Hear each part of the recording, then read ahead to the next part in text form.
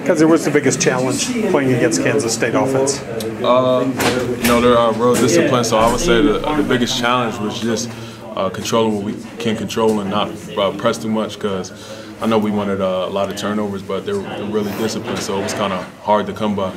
Is it tough against that patient run offense where the quarterback just gets it and holds it, and the back Yeah, it's kind of tough because then you have to be that much more patient. So a lot of times you get antsy out there and everything and try to make a play, but yeah, it's definitely tough. When you're doing that, is it just more about making sure you have whatever gap you are in the run game and not chasing?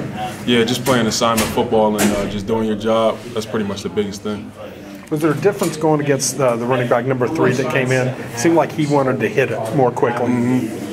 They were both pretty good backs.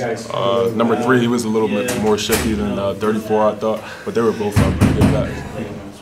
Where's the confidence level of this defense right now? I think we're really confident. We went out there today and we kind of like proved that what we can do and what we're capable of. Of course, we got to clean some stuff up. They made some plays, but it's football.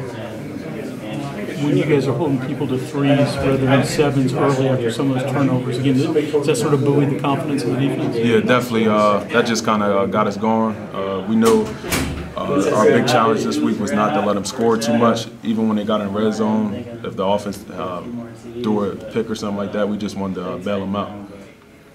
So do you give Tonkery grief that Zeke gets an interception and Tonkery misses one right I in know, his hands? yeah. I was joking with him out there, like, come on, Tonk, I thought you had that pick, but, he'll get it next time.